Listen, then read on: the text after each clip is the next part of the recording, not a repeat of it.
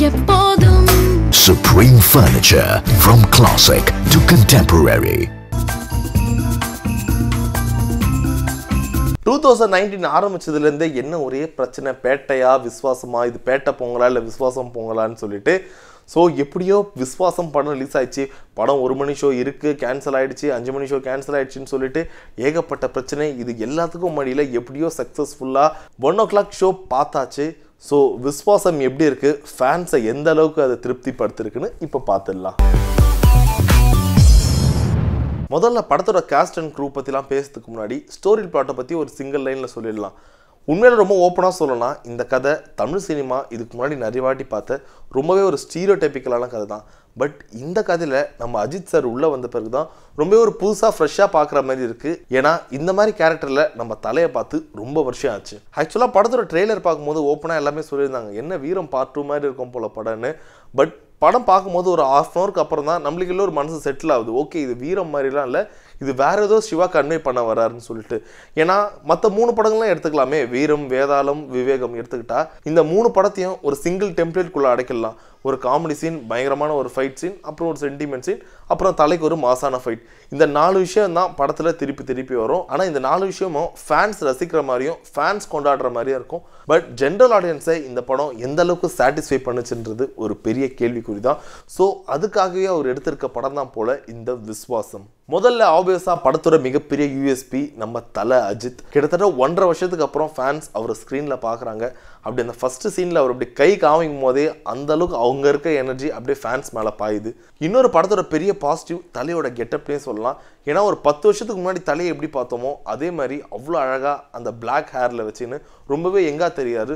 So அதனாலேயே அவருக்கும் நயன்தாராக்குள்ள இருக்க கெமிஸ்ட்ரி ரொம்ப சூப்பராகவே ஒர்க் அவுட் ஆயிருக்கு.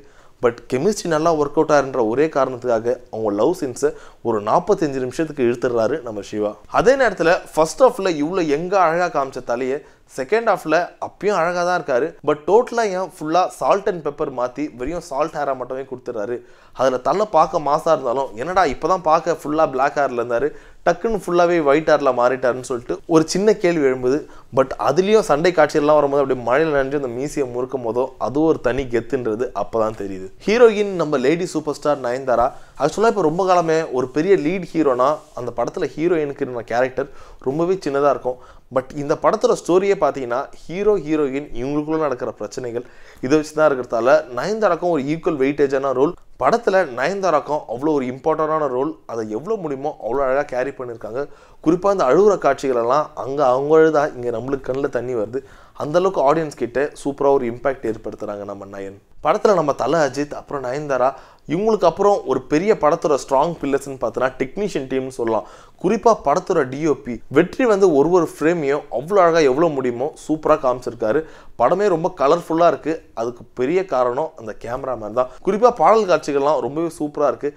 இமான் போட்ட எல்லா பாட்டுமே படத்தில் ஒரு 6 பாட்டு வருது. சில டைமில் பாட்டு ரிப்பீட் ஆகிற மாதிரி தோணினாலும் எல்லா பாட்டுமே நல்லா இருக்கிறதால எந்த இடத்துலையும் ஆடியன்ஸ் யாரும் நெளியில் வெளியே ஏஞ்சே போல் எல்லாம் உட்காந்தே இருக்காங்க சீட்டில். ஆனால் பிஜிஎம் நல்லா இருக்குன்றது காரணத்துக்காக செகண்ட் ஹாஃபில் திருப்பி ஒரே பிஜிஎம் போடுறோன்னு சொல்லிட்டு லைட்டாக ஒரு விஷயம் தோண தான் செய்யுது. படத்தில் ரொம்ப எதிர்பார்த்து போய் கொஞ்சம் ஏமாந்த விஷயம்னு பார்த்தா இந்த படத்தில் காமெடி அதிகமாக இருக்கும்னு எதிர்பார்த்தோம். ஏன்னா படத்தில் ரோபோ சங்கர், யோகி பாபு, விவேக், கோவை சார்லான்னு சொல்லிட்டு ஒரு பயங்கரமான காமெடி பட்டாளமே இருந்தாங்க. தம்பி ராமையா வர தலை கூடயே வராரு. ஸோ ஆல்ரெடி பார்த்த மாதிரி வீரம் படத்தில் வர மாதிரி நல்ல காமெடி கம்பேக் இருக்குன்னு பார்த்தா நிறைய இடத்துல காமெடி சுத்தமாக ஒர்க் அவுட்டே ஆகல. இன்ஃபேக்ட் செகண்ட் ஹாஃபில் விவேக், கோவை சாரில் வர காமெடிலாம் கிட்டத்தட்ட 15 வருஷத்துக்கு முன்னாடி அவங்க பூவெல்லாம் 3 வருஷத்தில் பண்ண மாதிரி அதே அளவுக்கு காமெடி தான் இருக்குது. பட் ஆடியன்ஸ் மத்தியில் தான் எந்த ஒரு இடத்துலையும் பெருசாக சிரிப்பே ஏற்படுத்தலை. அதே போல் இன்னொரு நெகட்டிவ் விஷயம், இது நெகட்டிவ் விஷயமானு சொல்ல முடியாது, மேபி காஸ்டிங் தப்பாக பண்ணியிருக்காங்க கூட சொல்லலாம். ஏன்னா தலையோட பொண்ணாக நம்ம அனிகா வராங்க, என்ன எரிந்தாலும் நடித்தவங்க. அந்த படத்தில் பார்க்கும்போது ரொம்ப சின்ன பொண்ணாக இருக்கும்போது ஓகே தலைக்கு ஒரு 7 வயசு பொண்ணு 8 வயசு பொண்ணாக ஒத்துக்கலாம். பட் இந்த படத்துலையும் தலைக்கு ஒரு 10 வயசு மேபி ஒரு 11-12 வயசு பொண்ணாக இருக்கிற மாதிரி வராங்க படத்தில். பட் அவங்க பார்க்குறதுக்கு நல்ல ரொம்ப பெரிய 15-16 வயசு பொண்ணு மாதிரி இருக்காங்க. ஸோ அந்த காஸ்ட்டுக்கும் சரி அந்த கேரக்டருக்கும் சரி அவங்க அந்த அளவுக்கு சூட் ஆகிற மாதிரி இருக்குல்ல. மேபி இன்னும் கொஞ்சம் சின்ன பொண்ணாக போட்டிருந்தா அது இன்னும் ஆடியன்ஸ் மத்தியில் நல்ல ஒரு இம்பாக்ட் ஏற்படுத்தியிருக்கலாம். அண்ட் ஆப்வியஸாக சிவா படனாவே நம்ம தலை ஃபேன்ஸுக்குன்னு சொல்லிட்டு தலையாக ஃபேன் மூமெண்ட்ஸ் ஏகப்பட்டது வச்சிருப்பாரு. இந்த படத்தில் ரொம்ப வருஷமாக நம்ம மிஸ் பண்ணியிருந்த தலையை திரும்பி பார்க்க முடியுது. அந்த நக்கல் பண்ணிட்டு நையாண்டியா தலை பேசுகிற டைலாக்ஸே ரொம்ப வித்தியாசமாக இருக்குது. அந்த ஒரு மாதிரி மதுரை ஸ்லாங்கில் ரொம்பவே அழகாக இருந்துச்சு. அதே நேரத்தில் அவர் தலை அப்படி ஸ்லோவாக பேசுகிற டைலாக்கும் ரொம்பவே மாசாக இருந்துச்சு. இன்ஃபேக்ட் கிளைமேக்ஸ் முடிக்கும் போது யூஸ்வலாக மாசா ஏதாச்சும் பஞ்ச் வச்சு தான் முடிப்பார். அதே நேரத்தில் இந்த படத்தில் சும்மா ஒரு அட்வைஸோட கலந்த ஒரு சென்டிமெண்ட் டைலாகோட முடிக்கிறாரு. அதுவும் இன்னும் அழகாக இருந்துச்சு. அதுவும் நம்ம தலை சொல்லும் போது, குறிப்பாக இந்த ஃபேன் மூமெண்ட்ஸ் பற்றி பேசும்போது இந்த அச்சி தூக்கு பாட்டில் தலை ஒரு 20 செகண்ட் தனியாக ஆடி இருப்பார்.